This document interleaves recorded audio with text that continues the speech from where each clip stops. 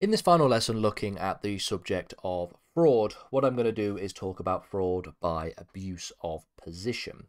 This is the third and final method by which fraud could take place.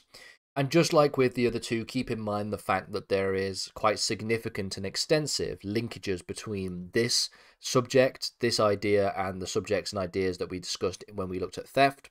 There is also a lot of discussions and linkages between the idea of fraud by abuse of position and the idea of all of the other fraud offences that we've previously examined in other lessons. So the focus in this lesson is going to be on section 4 of the Fraud Act. This is fraud by abuse of position.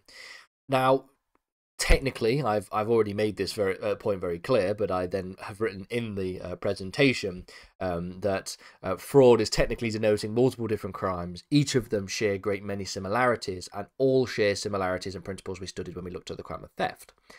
This is something that I've been speaking about multiple times throughout this series of lessons. And one of the reasons why I think it's important to do this is because it sort of defangs the severity, or at least the amount of convoluted and complicated issues that you might need to think about when looking at fraud.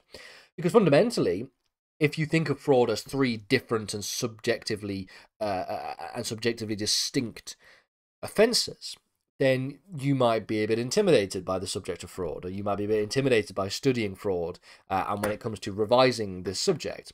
But if you just think about it as three of the same offences technically, but with some ever so slight minor differences, especially relating to the act, in terms of commission, then it sort of reduces the extent to which fraud is considered to be such a scary and difficult offence to study. And then if you then think about how it links so closely with theft, then theft and fraud, the two crimes together, while representing quite a significant amount of study time on this series, and in any textbook, actually is reduced down to some of just the most key and basic principles of dishonesty, of appropriation, of things like intent, all of which are very, very important elements. So we're going to start by just reading through the legislation, which is section 4 of the 2006 Fraud Act.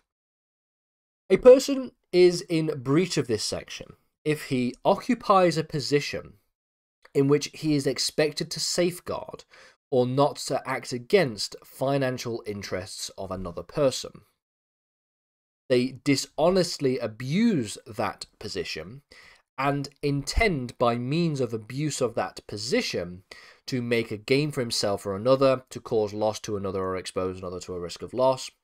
A person may be regarded as having abused his position, even though his conduct consisted of an omission rather than an act. So subsection 2 just tells us that it is act and omissions based. Now, fundamentally, this is very similar to the other two examples. The mens rea for fraud by abuse of position is essentially exactly the same. It requires a certain amount of dishonesty, and it requires a certain amount of intention to make a gain for himself or another, or to cause loss to another, or to expose another to a risk of loss. Both of those are the same as sections 3 and sections 2. The difference, of course, is the actus reus of this offence, the idea of occupying first a position in which you are expected to safeguard and to not act against the financial interest of another person, and then secondly, to abuse that position. Those are the two actus reus elements. You have to do so, of course, with an element of dishonesty, and you have to do so with an intent to make a gain or to cause loss.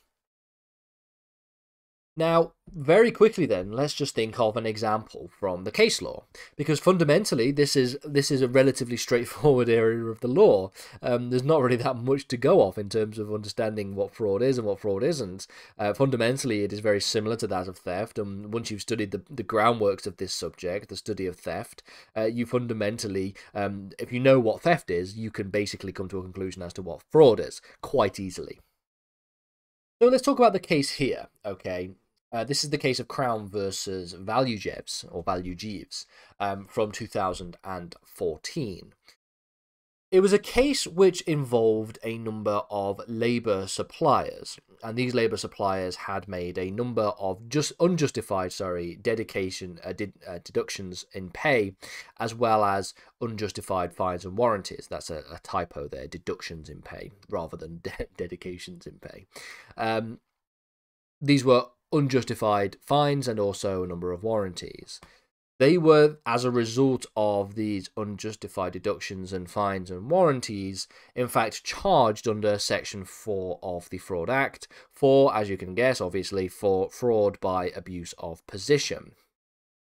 This was, however, appealed, since it was argued that there was no expectation for an unlicensed labour supplier to safeguard the financial interests of their workers.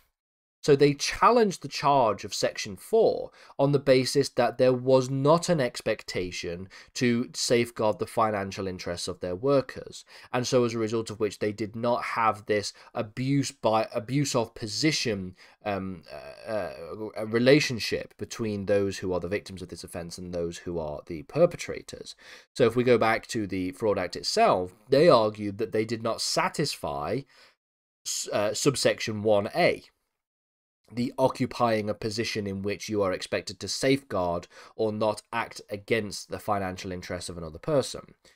Now, this was an argument that was, however, rejected by the Court of Appeal. And what this case shows is that there are situations where a breach can take place that isn't one of a fiduciary relationship, but it could still therefore be covered under Section 4 of the Act. So they were still found to have committed fraud by abuse of position. And what I mean here, of course, by fiduciary relationship is just simply a relationship of trust and confidence. This is a kind of relationship that you can see in various different circumstances. If and when you study the law of trusts, for example, you will cover the idea of a fiduciary relationship. The trustee, for example, has a fiduciary relationship and a fiduciary obligation to the beneficiaries under the trust. In addition to this, you can think about other kinds of relationships which may be fiduciary in nature, such as, for example, a client and a solicitor, an accountant and a client, a doctor and a patient, all of which are relationships of trust and confidence. What this case illustrates, though, is that Section 4 of the Act, when they go and they say that you occupy a position in which you are expected to safeguard or not act against the financial interest of another person, that is not suggesting that they are exclusively talking about a fiduciary relationship. You can still occupy a position in which you are expected to safeguard, while also not being a fiduciary, having a fiduciary relationship with the victims of this offence.